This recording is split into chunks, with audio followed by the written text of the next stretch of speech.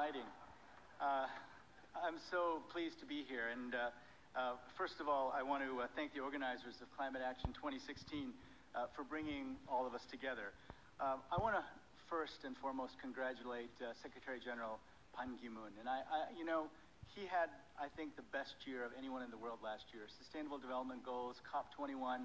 So I want to take time now in his last year to thank him for literally putting his neck on the line. He risked his entire Secretary Generalship on getting this climate action deal done, and I want to thank him directly.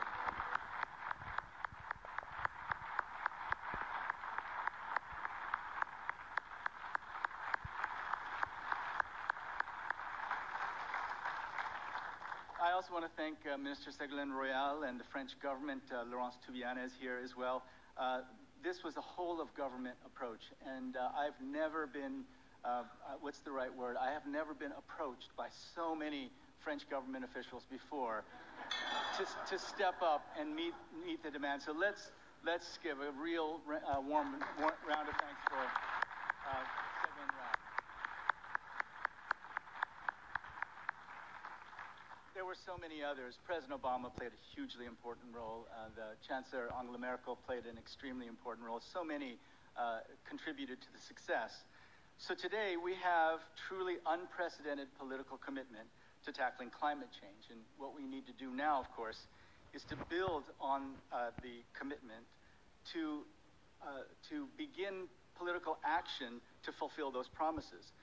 We cannot afford to lose momentum, because with each passing day, the climate challenge grows. It seems like every time we look, it's worse than we thought. Record hot days and months have now become the new norm. The Arctic is melting at a record pace.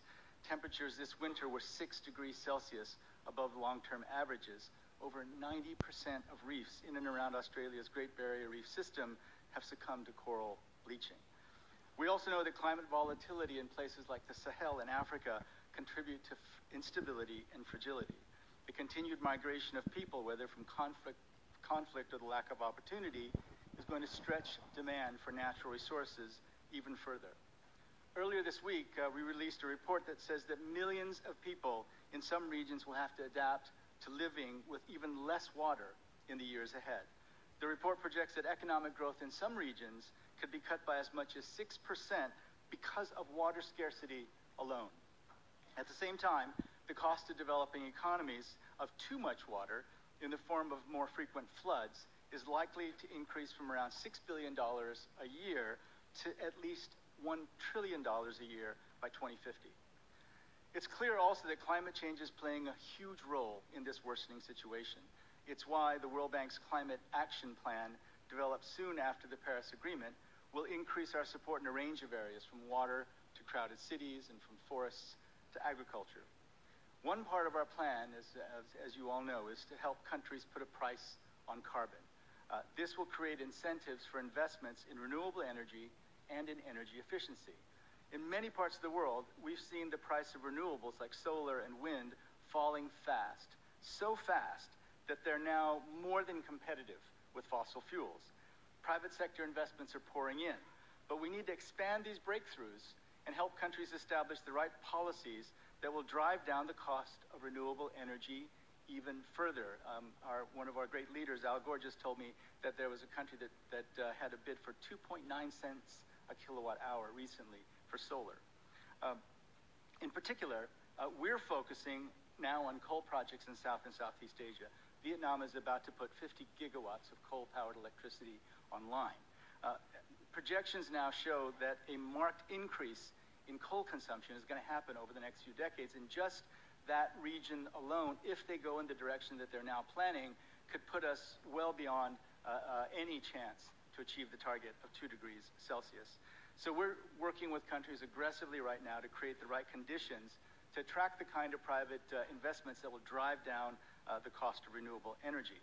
It's going to require partnerships. We're going to have to work in both the public and private sector. We're going to have to be extremely creative about how we use the few grant-based dollars that we have available. Our position is that leverage is the only way that we're going to be able to get the kinds of results that we need to make the impact that we've all promised to make. We're also working on transport, a key theme for this conference. We'll be outlining here at this conference the main principles for a plan to transform the world's transport systems. We're calling it Sustainable Mobility for All. It means moving people and goods in an accessible, efficient, and safe way to help tackle poverty, cut emissions, and increase resilience to a changing climate. You know, it's clear that a business-as-usual approach to transport would account for up to 33% of all greenhouse gas emissions by 2050, an increase from the current 23%. By 2050, the number of vehicles on the road will have doubled to 2 billion. We need to invest in lower carbon transport systems to move freight off roads and onto rail and waterways, and to help move people in a more sustainable way.